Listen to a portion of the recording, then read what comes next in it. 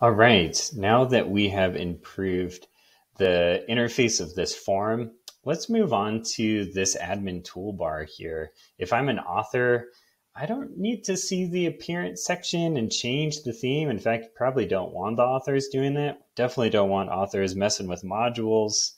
And so if you haven't already, you really should create some different roles with different sets of permissions. Drupal's permission system is super robust, very granular. You can really fine tune what each user role can do. And in Drupal 9, they've even given us a leg up by creating another user role by default, which is called the content editor. And that content editor can essentially work with every type of content on the site. Um, and if I can log in here and show you what that looks like. So here, appearance is gone, extend is gone. I'm just seeing content structure and configuration. One thing that's kind of curious is like, well, what about structure can they do? Well, nothing, at least out of the box. So this is a curious issue. There is an issue in Drupal core about it. People are working on it. But in the meantime, we can fix this problem with a contributed module called Admin Toolbar.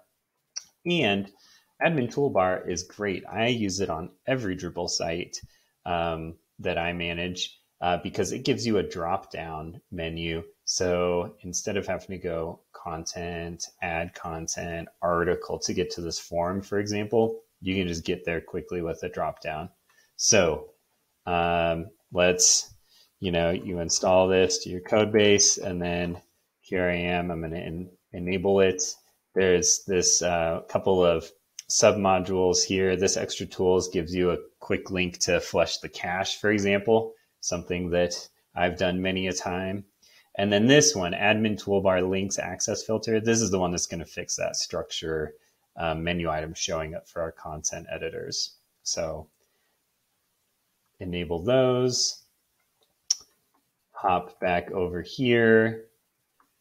And as the content editor, voila, that structure section is gone.